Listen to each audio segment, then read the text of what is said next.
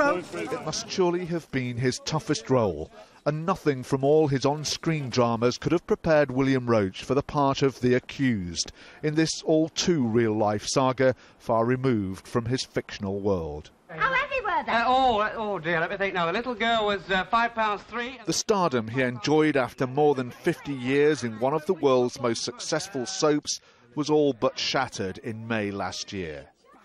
That's when police officers turned up at the actor's home in Cheshire. William Roache said that his arrest had made him break out into a sweat and that he couldn't come to terms with it. He had no choice. 4 women came forward alleging that they'd been indecently assaulted, and another one said she was raped as a 15-year-old girl here at the bungalow that the actor once owned in the Lancashire town of Haslingden. She said that she was raped again later the same year, 1967, in a nearby cottage, also owned by Mr. Roache. I, William Patrick Roache, he said in a police statement, say I am a very sensitive and caring person. He went on, I have not, nor would I ever force any person to engage in a sexual act against their will.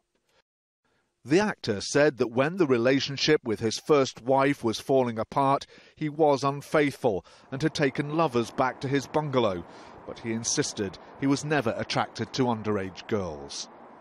William Roache, once pictured in Druid clothing, has long been known as a man with what some may regard as offbeat beliefs, and eyebrows were certainly raised when he gave this interview to a TV channel in New Zealand. To some people that sounds perhaps like you're saying victims bring things on themselves. Is that what you're saying? But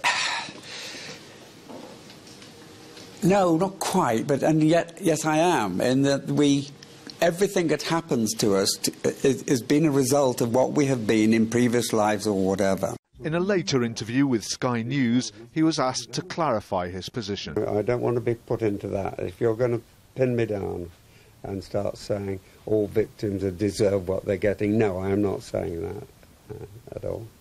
William Roache consistently denied all the allegations against him.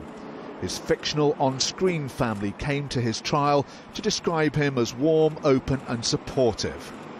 Questions will no doubt be asked as to whether the pendulum has swung too much in favour of those who accuse celebrities of historic abuse. Mr. Roache's barrister said that the spectre of Jimmy Savile and an unhealthy interest in sending celebrities to court for sex offences haunted the trial. How relieved the actor must be that he will not spend the rest of his days in the shadows of such a spectre. Mike McCarthy, Sky News.